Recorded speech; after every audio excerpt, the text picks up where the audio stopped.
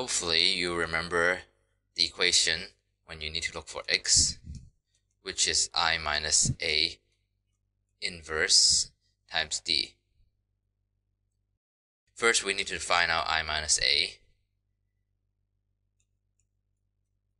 which is 1 minus all these. So 1 minus 0.4 is 0.6. This is 1 minus 0.2 is 0.8. 1 minus 0.8 is 0.2. And 1 minus 0.2 is 0.8. Now we need the inverse of that.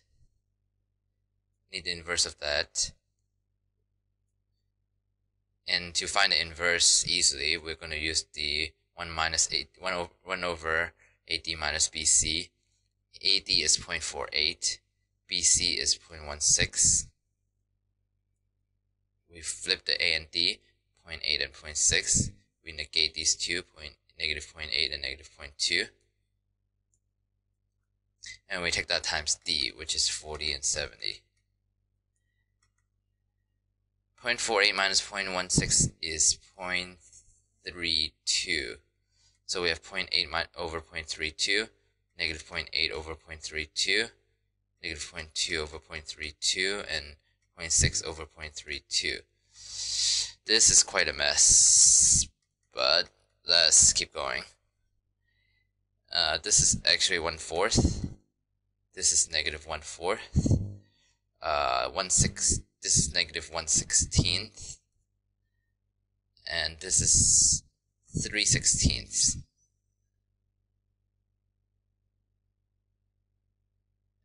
And now I'm going to move this up a bit.